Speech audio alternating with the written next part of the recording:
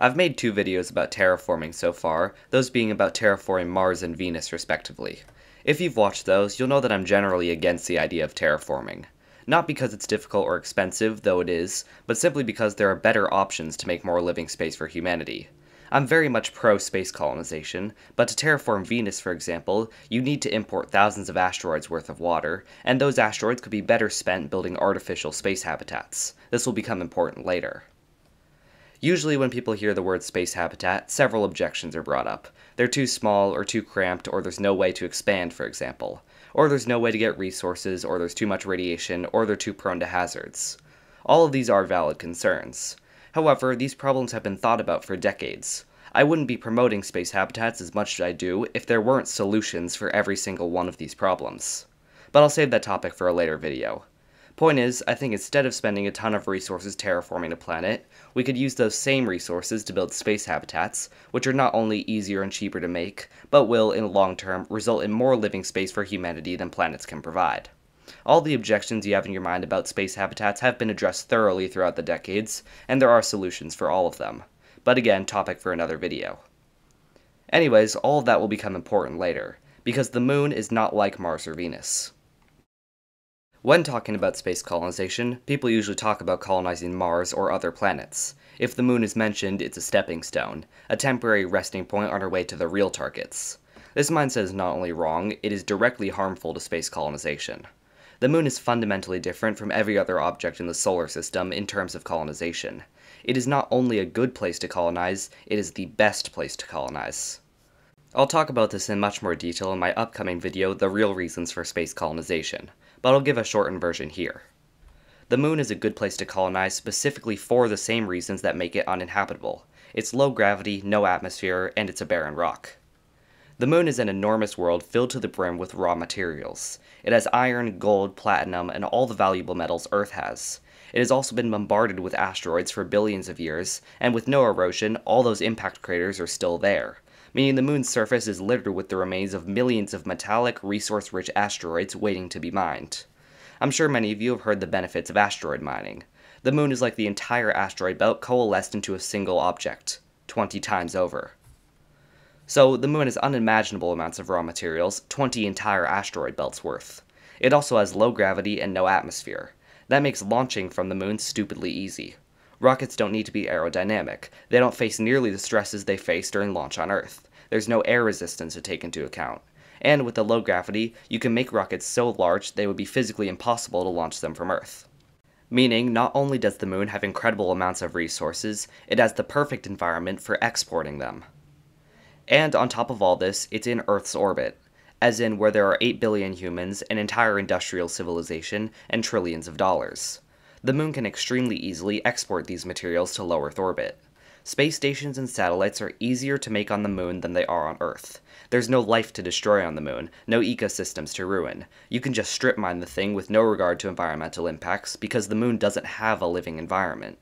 While mining the Moon will not eliminate Earth-based mining, what it will do is eliminate the need for launching space infrastructure from Earth. From the Moon, you can launch entire space stations bigger than the ISS in single launches. Instead of deploying a few dozen satellites at once, you can deploy a few thousand at once straight to Earth orbit. You can launch gigantic ships we're going to need to colonize the rest of the solar system. If we want a future in space, the Moon will give it to us.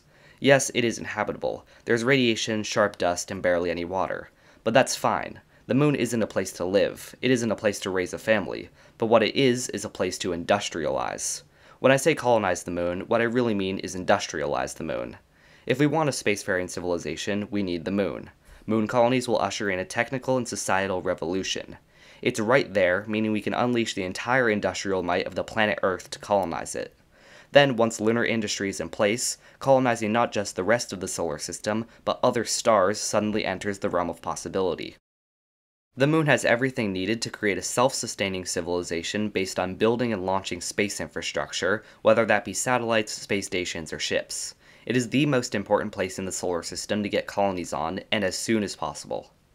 In short, the Moon has more resources than 20 asteroid belts, is very close by, and is incredibly easy to launch rockets from, making doing stuff with said resources extremely easy, whether that be on the Moon, in Earth orbit, or anywhere in the solar system.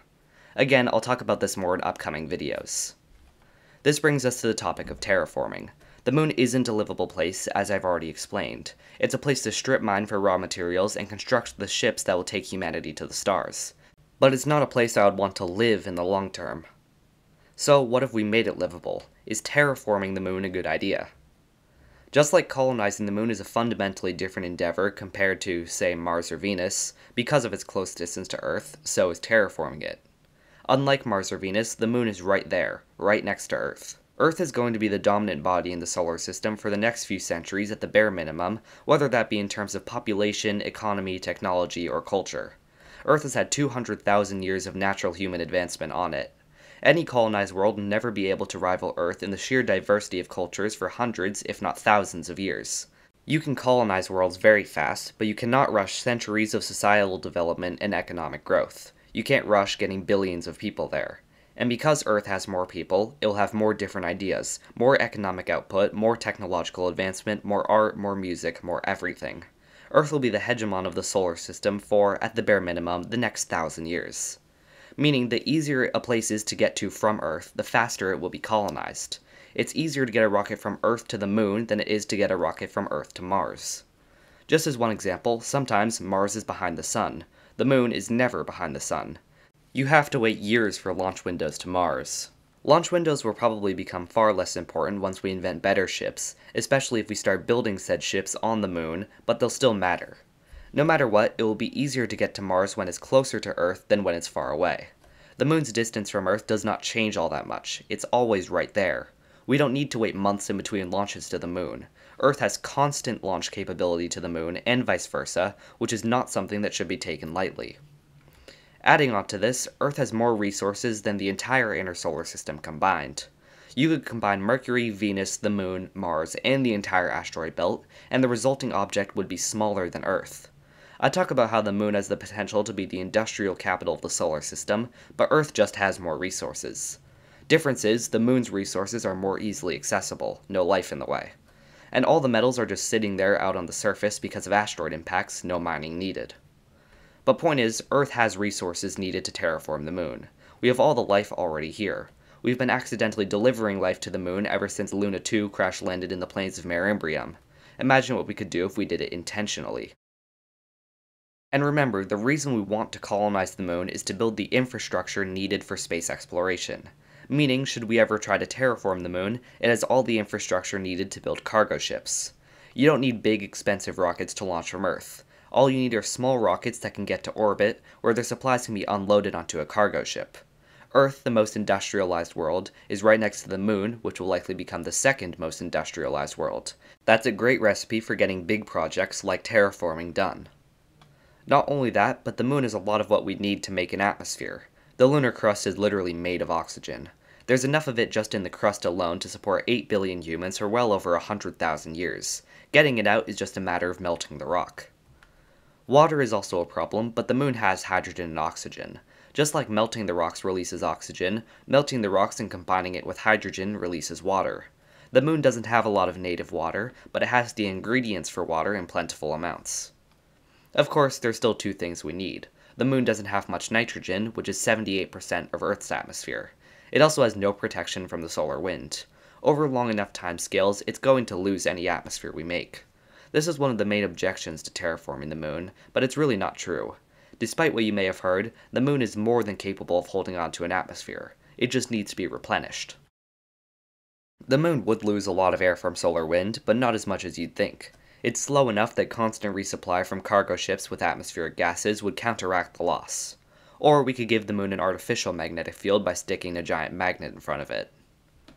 So the moon has challenges related to terraforming other objects don't have. You don't have to really worry about the atmosphere being stripped off Venus, for example. But because of its close distance to Earth and raw materials, I fully believe that the moon is the easiest world to terraform in the solar system. But this is where the drawbacks begin. Remember, one of the core reasons that the moon is such a good place to colonize is because it doesn't have a habitable environment. If we add an atmosphere, then all of a sudden, launching rockets from the moon becomes much more difficult. And by this point, centuries in the future, the moon should have an export economy. Earth needs the moon to support its own space infrastructure. Giving it an atmosphere would make that much more difficult. All of a sudden, your rockets need to take air resistance into account. Not only that, but the moon's resources will become much harder to collect. The moon's most resource-rich areas are the Maria, or the dark spots. The Maria are where the metal is. But they're also the places on the moon with the lowest elevation. By giving the moon oceans, we will be burying the most valuable areas under billions of tons of water. And usually, the place with the most resources has the biggest colonies. So we'd be talking about flooding cities, and maybe even entire countries that formed at this point. And once you add life on the moon, all of a sudden you have to be worried about not killing that life. And as I said earlier, the moon as it is now has no environment to destroy. Lunar mining machines will not be built to take care of the ecosystem. The entire economy of the moon would need to be rebuilt from the ground up. Even though it would take centuries, that's still a difficult thing to do. Terraforming the moon would fundamentally and irreversibly remove all of the reasons that make the moon such a good place to colonize. And the moon needs all that industry to be terraformed in the first place. It would be an industry that slowly destroys itself until it's replaced. Then, imagine what that would do to Earth. Yes, there are millions of resource-rich airless rocks in the solar system. Earth wouldn't run out of resources in space. If the moon suddenly disappeared, it's not like Earth's future space infrastructure would just collapse. But the moon is the best and easiest place to get those resources. The status quo is a very difficult thing to change. Imagine a world where we've industrialized the moon for a few centuries. It's become the industrial hub of the solar system. The best shipbuilding companies are located on the moon. The moon produces hundreds of space stations and tens of thousands of satellites every single year. There are other places to get all that stuff, but the moon is the most developed and so by far produces the most. Then someone proposes terraforming the moon. That would involve destroying the moon's entire export economy. All of those ships and satellites could not be built nearly as easily on a terraformed moon. This would have ripple effects across the entire solar system. Even if it's a slow change, as terraforming does take centuries, doing such a thing would disrupt the solar system. All in all, I personally believe that the drawbacks of terraforming the moon far outweigh the benefits. You need to be constantly replenishing an escaping atmosphere, destroy a lot of good industry, and force Earth, the capital of the solar system, to look for new places to get resources. Not to mention, even if it was terraformed, a terraformed Mars or Venus would just be a better place to live. In a solar system with multiple terraformed planets, who would choose to live on the moon when you could choose Mars or Venus with higher gravity and more living space? What's the point of having a terraformed moon in that scenario? You'd kill Earth's #1 source of in-space resources just to terraform the moon to a place that wouldn't be all that good to live on anyway. But again, this lack of resources wouldn't be an immediate death sentence. There are plenty of other places to get them, like asteroids. It's just that the moon is the best. My point is, we shouldn't have to settle for second place. The moon is a good place to colonize because it isn't habitable. We'll get more use out of it if we keep it as is. Not to mention, the space habitats I mentioned earlier can be built and launched on the moon. Just to reiterate, space habitats do not have many of the problems people think they do. Isaac Arthur has plenty of good videos about them. The moon is a great place to build such habitats.